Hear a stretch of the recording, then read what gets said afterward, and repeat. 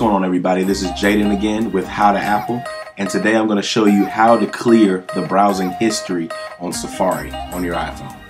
So first we're going to open up our iPhone. Let me scroll over to Safari to show you whatever I was searching, and you can also see the different tabs and things that I have open. So to clear all this out and to clear out all the data in your Safari, I'm going to go to Settings. I'm going to scroll down to Safari,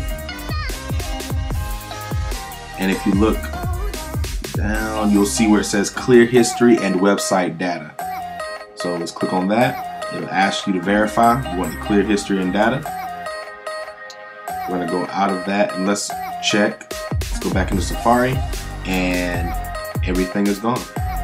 It's just as if I didn't do anything with Safari. So that's how you clear the browsing history and any other tabs that you have open, just to pretty much give you a fresh start with Safari on your iPhone.